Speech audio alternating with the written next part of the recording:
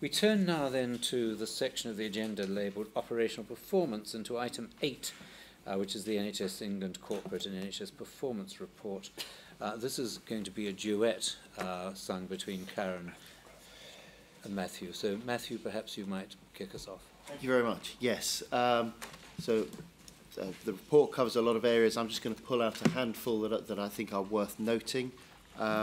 So, starting with urgent care, 4-hour wait target, we remained at just over 90% achieving that target over the past, which has been pretty much consistent for the last 4 months.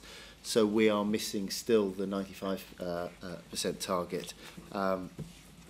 Emissions have been up 3.5% in the last month and up around 4% over the past year. So whilst performance is good by international standards, it's still below what we're expecting and what we require. So to that end, we are now rolling out the urgent and emergency care plan that I think we've discussed before, and that we are to put us into a good place for winter, which has got some key elements to it. Partly it's around extending integrated urgent care that covers ambulance services, 111 primary care, out-of-hours services, to enable patients to access the right services at the right time. Part of it is about streaming patients when they come into the A&E department. So still 2/3 of patients who come into an A&E department have travelled under their own steam. They've not been sent by a GP or brought by an ambulance. And a significant proportion of those people don't need the care that an A&E can provide. So we really need to make sure that we're diverting patients, streaming them to the right services. And then we need to improve the smoothness of flow through hospitals. So there's a focus on the management of patients through neither discharging patients too early, nor keeping patients in hospital longer than they need to be. And delayed transfers of care remains a significant problem.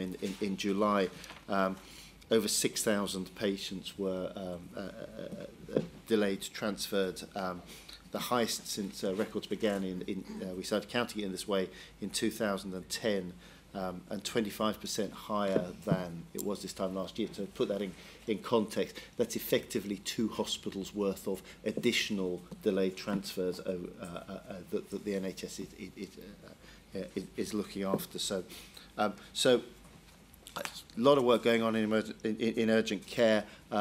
A lot of elements to the solution, and I think commissioners and providers working together to address those.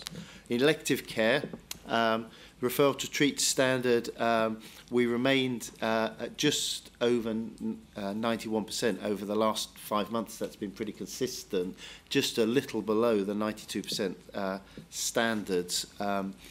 Patients completing treatment was 5% up in July and is 4% up compared to the previous 12 months. So the NHS is doing more work than ever, but hospitals are doing less inpatient activity than they've been contracted to, than we are paying them to do. And so I'm very hopeful that with the junior doctors dispute coming to an end, we'll now see hospitals ramping up their activity, driving down waiting times, and seeing the improvements in standards that we're looking for. In cancer, we hit the waiting time measures, except from the 62-day standard, which we were at 82 and a bit % against an 85% target. That reflects a shortage of diagnostic capacity that we are in the process of addressing. And just, I'd like to touch on a couple of the less focused areas, which I think we should consider to be just as important.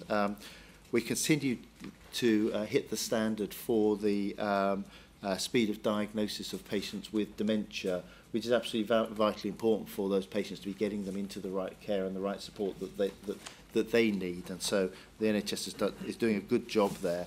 And the total number of patients with learning disabilities who are in hospital and who could be being managed in more appropriate settings and getting back freedom into their lives has continued to fall. And that's a focus across the NHS at the moment to make sure that group of patients gets the care that they need.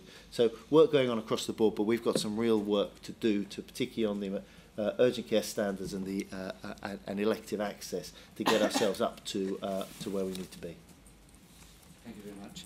Let me take any queries, comments to Matthew before we move on to Karen's part of the report. Thank you. No, thank you. Karen.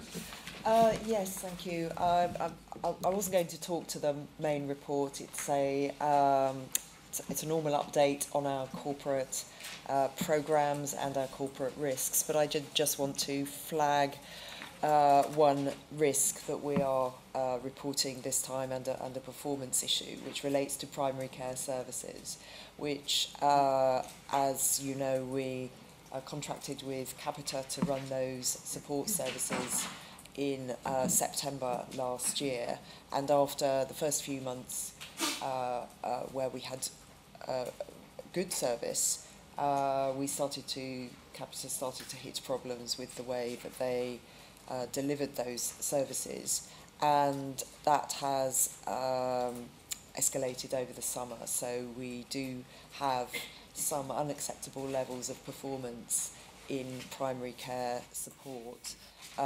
Capita and we both think this is unacceptable and are committed to recovering those services and are working to do that, and we're working very closely with them to ensure that they have good recovery plans and do start to hit the targets and service expectations that we set for them. I just want to recognise that obviously this has impacts for users, which include, of course, primary care contractors, GPs, ophthalmic and dental practitioners, and recognise that that's difficult for all those users, and indeed creating some risks for patients as well. So we are doing everything we can to make sure that we escalate and address the risks, particularly for patients, and we will be communicating with practitioners how we are planning on with Capita to try to improve services as quickly as possible. Well, thank you, Karen. As you know, the board takes this extremely gravely. When we say unacceptable, we mean unacceptable. I think we need to pay tribute to you and the team for the huge amount of work and effort that has gone into trying to ensure that people aren't harmed by this at all, and to assure you that we, the board, will be tracking this as closely as possible over the coming weeks. We need recovery from this as quickly as we possibly can achieve it. Good. In the absence of other comments for Karen, may we then move on, please? We note the report